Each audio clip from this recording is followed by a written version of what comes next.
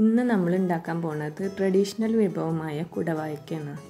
ഇതിലേക്ക് ആവശ്യമായ സാധനങ്ങൾ 8 നേന്ത്രപ്പഴം, 2 തേങ്ങ, 3/4 കിലോ ശർക്കര, 1/2 കപ്പ് അരിപ്പൊടി, 1 ടീസ്പൂൺ ജീരകം, 8-10 ഏലക്ക, 2 ടീസ്പൂൺ പഞ്ചസാര, പിന്നെ ആവശ്യത്തിന് ഉപ്പ്.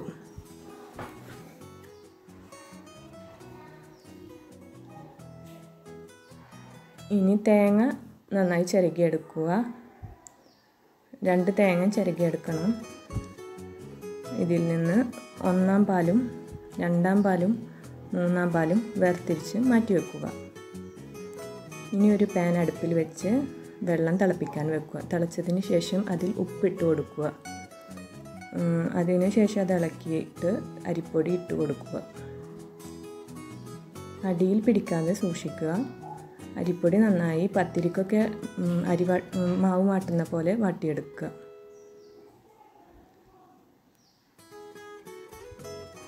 ഇനി ഇത് പത്തിരിക്ക് കുഴച്ചെടുക്കുന്നത് പോലെ കുഴച്ചെടുക്കണം. നന്നായി കുഴച്ചെടുക്കണം.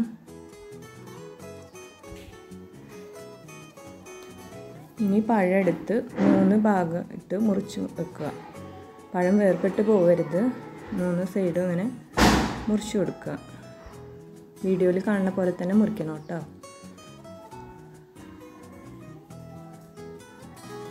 ഇനി ഇതിൻ്റെ ഉള്ളിൽ ഫില്ലിങ് നിറച്ച് കൊടുക്കണം. അരിപ്പൊടിയുടെ ഫില്ലിംഗ് ആണ് ഇതിൻ്റെ ഉള്ളിൽ നിറച്ച് കൊടുക്കേണ്ടത്. ഇപ്പോൾ അരിപ്പൊടി എടുത്ത് അത് നീളനാക്കിയിട്ട് 3 ഭാഗത്തും ഇത് വെച്ച് നിറച്ച് കൊടുക്കുക. ഇത് നിറച്ച് കൊടുക്കുമ്പോൾ പഴം പൊട്ടിപ്പോവാതിരിക്കാൻ ശ്രദ്ധിക്കണം. 3 സൈഡിലും വീഡിയോയിൽ കാണുന്ന പോലെ തന്നെ നിറച്ച് കൊടുക്കുക. എല്ലാ പഴങ്ങളും ഇതുപോലെ നിറച്ച് കൊടുത്തിട്ട് മാറ്റി വെക്കുക.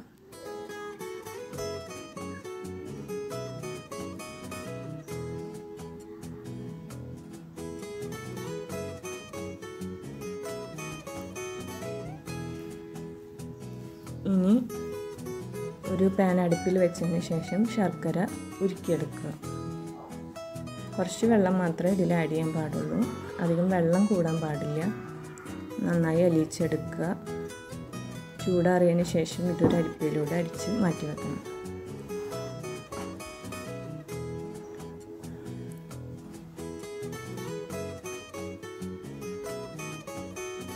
ഇനി ഒരു പാന് നല്ല ചുവട് കട്ടിയുള്ള പാത്രം വേണം എടുക്കാൻ. അതിൽ ഫില്ല് ചെയ്ത് വെച്ചിരിക്കുന്ന പഴമെല്ലാം ഇട്ട് കൊടുക്കുക.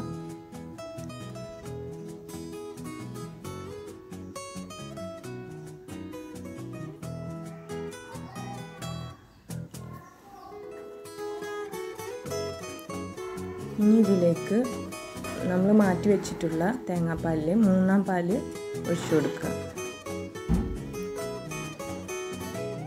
ഇത് 2-ാം പാൽ ഒഴിച്ചു കൊടുക്കുക. ഒന്ന് ഇളക്കി കൊടുക്കണം. ഇനി മാറ്റി വെച്ചിട്ടുള്ള ശർക്കരപ്പാനി ഒഴിച്ചു കൊടുക്കുക. മൂടി വെക്കുക. ഒന്ന് ചൂടായതിന് ശേഷം ബാക്കിയുള്ള അരിപ്പൊടിയുടെ മാവ് ബാക്കിയുണ്ടല്ലോ, അതിന് ചെറിയ ബോൾസ് ആക്കിയിട്ട് ഇതിലേക്ക് ഇട്ട് കൊടുക്കുക. കുറച്ച് ഉപ്പും കൂടി ആഡ് ചെയ്യുക. ഇനി ഇത് നന്നായി തിളച്ച് വറ്റി വരണം. ഇനിയും വറ്റണം കുറച്ചുകൂടി നേരം. ഇത് ഫ്ലെയിം എപ്പോഴും ഫുള്ളി തന്നെ ഇട്ട് വെക്കുക. അപ്പോഴാണ് പെട്ടെന്ന് വറ്റുള്ളൂ. ഒരുവിധം വറ്റി വന്നിട്ടുണ്ട്. ഇനി മാറ്റി വെച്ചിട്ടുള്ള 1-ാം പാല് അതിൽ ചേർക്കുക. ഇളക്കി കൊടുക്കുക. ഇളക്കി കൊടുക്കുമ്പോൾ സൂക്ഷിക്കണം, പഴമൊന്നും പൊട്ടിപ്പോകാൻ പാടില്ല.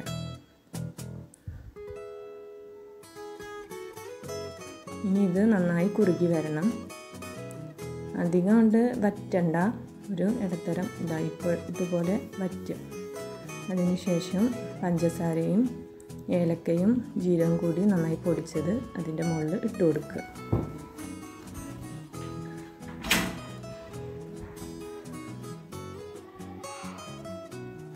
അങ്ങനെ ഇളക്കി കൊടുക്കുക. ഇനി തീ ഓഫ് ചെയ്യുക. ഒരു സെർവിങ് ബൗളിലേക്ക് അല്ലെങ്കിൽ പ്ലേറ്റിലേക്കോ ഇത് മാറ്റി കൊടുക്കുക. ടേസ്റ്റി ആയിട്ടുള്ള കുടവായക്ക റെഡി ആയിട്ടുണ്ട്. ട്രഡീഷണൽ ആയിട്ടുള്ളൊരു വിഭവമാണ്. ഇതിന് നിങ്ങളുടെ അവിടെയൊക്കെ എന്താ പേരെന്ന് അറിയില്ല. ഇവിടെ കുടവായ്ക്ക എന്നാണ് പറയുക. എല്ലാവരും ട്രൈ ചെയ്ത് നോക്കുക. വളരെ ടേസ്റ്റാണ്.